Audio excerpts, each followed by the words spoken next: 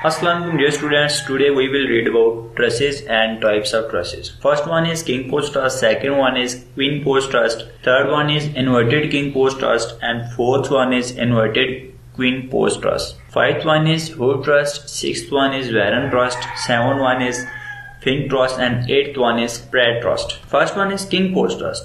The king post truss is used for simple roof trusses and short span bridges. The truss consists of two diagonal members that meet at the apex of truss, one horizontal beam that serves to tie the beam bottom end of the diagonals together, and the king post which connects to apex to the horizontal beam below. Second one is queen post truss.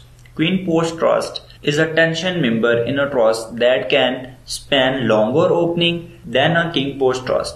A king post uses one central supporting post, whereas the king post truss uses two. Even though it is a tension member rather than a compression member, they are commonly still called a post. Third one is inverted king post truss, and fourth one is inverted queen post truss. If we invert the king post truss, is called inverted king post truss, and if we inverts the queen post truss, is called inverted queen post truss.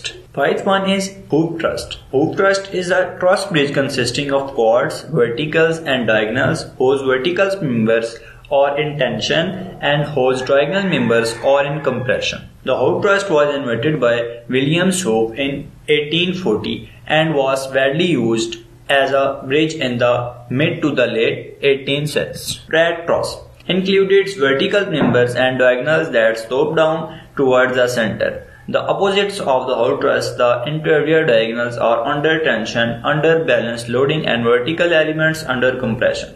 The Pratt truss was invented in 1844 by Thomas and Caleb Pratt. Warren truss is a very common design for both real and model bridges. The Warren truss uses equilateral triangle to separate out the loads on the bridge. This is opposed to the neighbor truss, which use isosceles triangle. The equilateral triangles minimum the forces to only compression and tensions. Next one is Fink truss. Fink truss is a commonly used truss in residential homes and bridge architecture. It's originated as a bridge truss, although its current use in bridges is rare.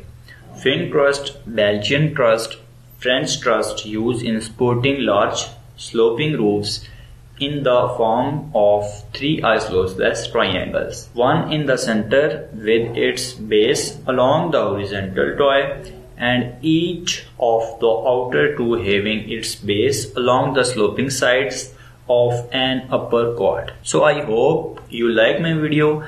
Like the video. Take care of you. See you in the next video. Inshallah. Allah Hafiz.